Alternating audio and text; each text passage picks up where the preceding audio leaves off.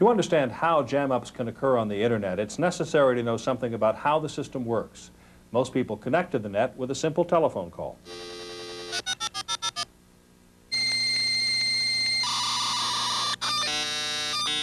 The modem inside the computer dials a local telephone number.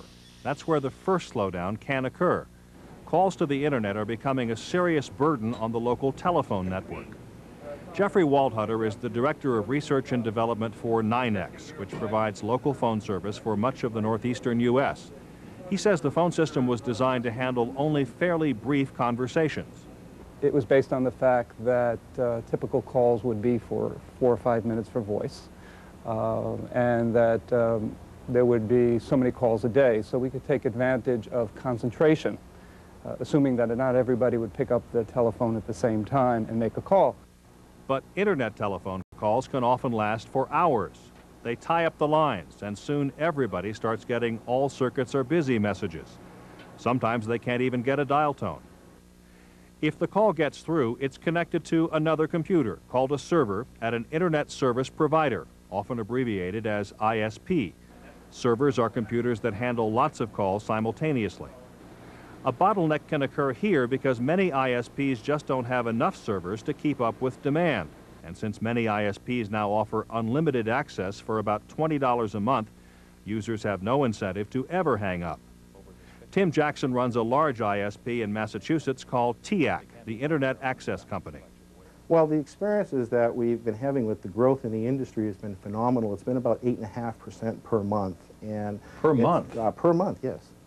How do you keep up with that? Well, you learn to be, it's sort of like changing a tire on a car that's going 60 miles an hour. At first it's very difficult to sort of get into the swing of things and to be able to learn how to do things at that kind of high speed, but after a while you become acclimated to it. Jackson's office is in an almost continuous state of construction as more phone lines are added and more space is made for additional servers.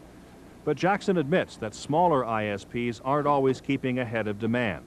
You have to buy sufficient machinery in order to do the job. A lot of internet providers are out there running their businesses on personal computers that you can buy at places like CompUSA. You still have the garage shop mentality out there. They're going to basically be weaned out over the next 2 or 3 years. The phone call next travels through the server to what's called the backbone of the internet. It's composed of very powerful computers interconnected by high-capacity fiber optic cables, which pass the traffic to and from millions of computers all over the world. The backbone is maintained by a number of large companies, including long-distance phone companies like AT&T and MCI. Cerf says so far they've been able to keep up with the demand. Historically, we have driven the internet to its limits, made it almost to the point of unusability, and forced ourselves to increase its capacity. This is a good problem to have. You know, I'm glad to have people forcing us to find new ways to increase the capacity of the net. But the backbone hasn't been completely free of problems.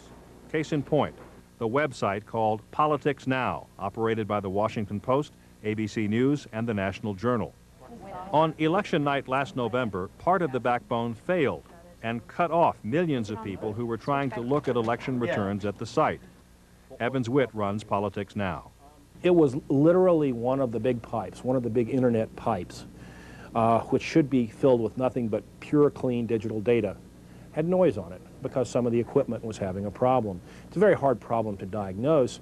When they did figure out the problem, they shut that channel down, and because the internet is designed to handle shutdowns such as that, the internet picked up the capacity, and UUNet brought up some backup facilities to handle the load. When a call successfully traverses the backbone, it finally reaches the server that contains the information being sought. That's the last potential choke point. Just like the first server at the ISP, too many requests for data can cause an overload. The server may stop responding to new requests, which is probably what happened to the class at Cybersmith.